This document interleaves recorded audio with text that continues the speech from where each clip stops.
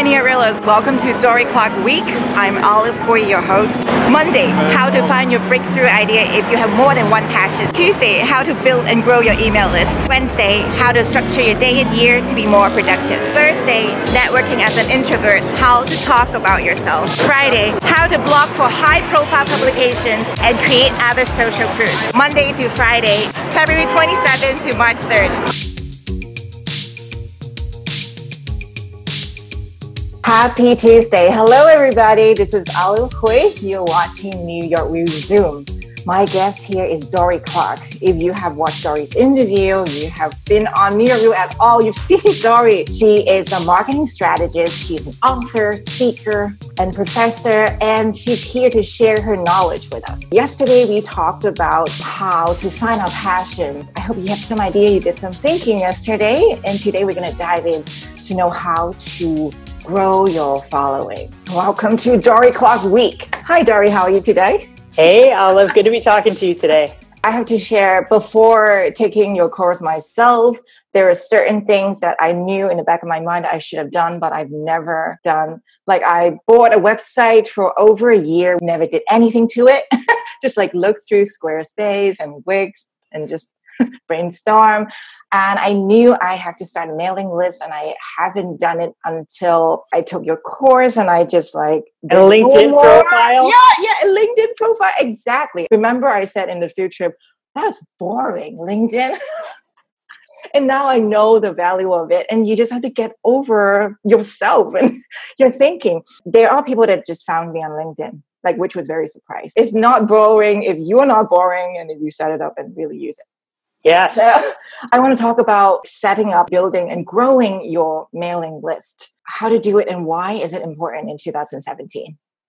Yeah, it's such an important question. I actually feel like this is something that is so enormously critical. And yet, outside of maybe the internet marketing world, it is not talked about, because in the general business conversation, all the attention, all the oxygen has been soaked up by social media. You know, that's what people are obsessed with culturally. Oh, how many followers do you have on Instagram? How many Snapchat followers? Twitter still is a thing, although I'm not sure how much longer, but I like it. The people who like Twitter love Twitter. The only problem with Twitter is that it is not picking up new adherents. They haven't really found a way to grow beyond the 300 million threshold. And also hard to find people to tag, because sometimes it's not their names. Right. I mean, that's just Twitter. Yeah, I know. One day we'll meet and we'll see the Twitter handle like above the person's head. Yes. Conferences. Exactly. Yeah, there's so many things that they could have done to make it a lot easier and a lot more useful. So we'll see. It's more promising. But yeah, absolutely. So anyway, social media is the thing that everybody focuses on, but in a lot of ways, I mean, yes, that's important. It does spread your message, it does spread your name awareness, but it often gets used as a vanity metric. I have so many followers. The truth is, studies have been done that show that, for instance, on Twitter, and the presumption is that it's not very different on other platforms, between 2 and 5% of your followers will see any given post. I mean, these are people who follow you, who have opted in to follow you, and literally 2 or 3% are seeing what you do. And so it's kind of a ridiculous way to attempt to reach people.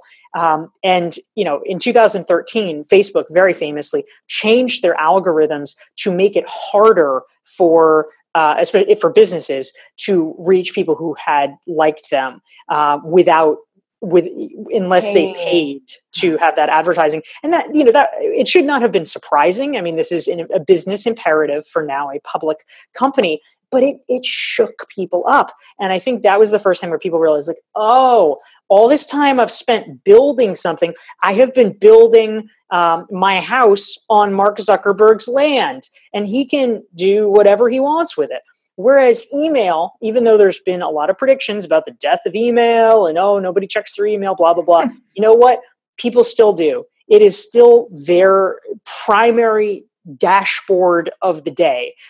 Maybe not for teenagers, but if you're a business person, your email is a relatively sacrosanct thing. And in fact, even for high level executives, delegating your inbox is pretty much the last thing that you do. That is really important. People feel like, oh, it's my messages. And so if you have the level of trust with your audience that you can get them to voluntarily subscribe to and read your messages. Now that's the key. You can't just slap people on your list. But if they voluntarily opt in to see that, that's amazing. And that is the kind of high level relationship, high trust relationship that you need to be focusing on building, because those are the people who will be your most avid fans and ultimately your customers, whatever that means. If they buy your album, if they go to a workshop that you put on, whatever it is. I like receiving email from you because they are short, sweet, and to the point. And you also write you don't add like flashy things on the side and too much graphic. Like I see the message, I got it. And sometimes if I can read, for example, if you share a blog and I don't have time to read it at the time, I'll remember later to go back to today's email and just go in and read it and maybe share it on Facebook. Can you share a little bit of your style and the other styles that people use to talk to their followers or their fans? Yeah, definitely. So, one big change that I made a few years ago, I started it like I think everybody does, which is, I sort of had this realization like, oh, I should get a newsletter. I should do an email newsletter. People say these things. And so, okay, you do it. But then you sign up for a service, a newsletter service. And the first thing that they typically do is they'll say, oh, well, here's a template and you can follow this template. And you say, oh, okay, I guess this is what people do. And the template usually has like a nice little banner with your logo and then this section and this section and this section. And the truth is that when you set that up that way, it almost trains your brain to think in newsletter format, which is, oh, well, here I should tell people about like what trips I've been on and what I've been doing. And here I should tell people about, some articles I recommend. And here I should tell people about this. And it becomes so formulaic that people look at that and they're just like, oh, what is this marketing crap? Yeah. So at the end, you must be selling me something. And yeah, it just kills the joy out of it because it just looks so banal, like exactly what everybody else is doing. And so a couple of years ago, I really stepped back and I thought about it, and I thought about the best emails that I got, the list that I enjoyed the most, and they were very different. They were essentially, they're very much newsletters. They were blast messages to lots of people, but they were written in the style of a personal message. There's no flash, no graphics, just an email, and it was just written in a more conversational story-like fashion. And I realized I liked receiving that a lot better. And I thought, you know what, probably other people would as well. And so instead of it just being this kind of back-patting kind of thing, like, oh, look at all the places that I've spoken this month, I tried to do something a little different and be a little bit more epistolary in my style. I like that they're always value to, like, you're always offering things and their choices. If the first paragraph doesn't apply to you, then something else happened later, and it's very, very direct. I also like Tim Ferriss' 5-Bullet Friday and James Altucher. His great emails. Yeah, I don't know how he can send 2 emails a day. It's long and interesting and like a story that you can learn from. Now, we know we should do it. What are the simple steps you can walk us through? Do we need a website first?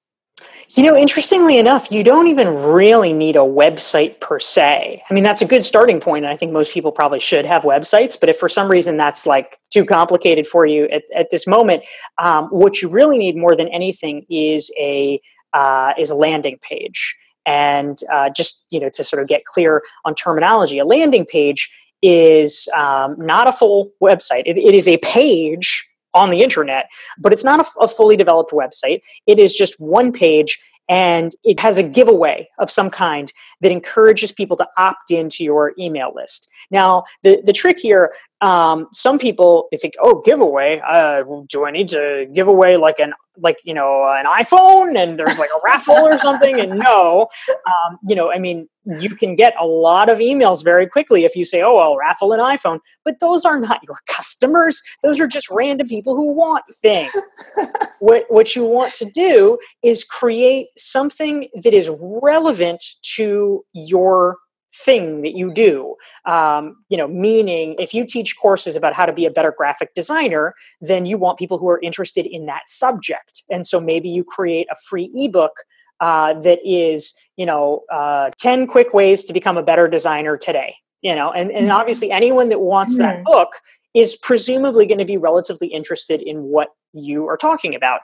And it's just a way to weed out the people that are not your audience and to find the people that are your audience. And so it doesn't even have to be this fully developed website, but if you have this landing page, and you can, I use a service called Lead Pages. You could build your own if you wanted to, but Lead Pages is, it's a paid service, but not out of reach financially. And so it just allows you to do that. And you can start collecting emails and communicating with people, even if you don't have a website ready. Wow. That is really good advice. And I think tomorrow we're going to talk about more obstacles and how to overcome them. And thank you for sharing about email list. And I think everybody should consider really starting one. Like one day, if Facebook decides to close, then all your likes will disappear and you'll be, maybe your friends, you can't even find them anymore if you don't have their phone numbers. So email today is still the most direct way to reach your audience. So if you want to learn from Dorie, you can go to dorieclark.com/olive, my name, and you see what Dorie has prepared for you. And I have to tell you, my life changed so much after taking that course. I would say for like over a month, I watched the video, I did my homework. I also communicated with the fellow classmates in a Facebook group. I was surprised how much you can learn from your peer, not only from your instructor, because we all are going through the same thing. We all have our own passion, have our own strengths, and that was very valuable. So thank you, Dorie. Thanks, Olive. See you tomorrow. Here we are again, another shattered dream. You know I have it in me to give you what you want, but time and time again, you make me watch you leave. Another poison letter, when I know just what you mean. And you must know by now, you're all that I want. And you must know by now, you're all that I want. It's times like these that hurt so much, when your heart beats loud and you're out of trust. I don't know how we've come this far, but we're finding who we are. Never gonna love without you, never gonna fade away.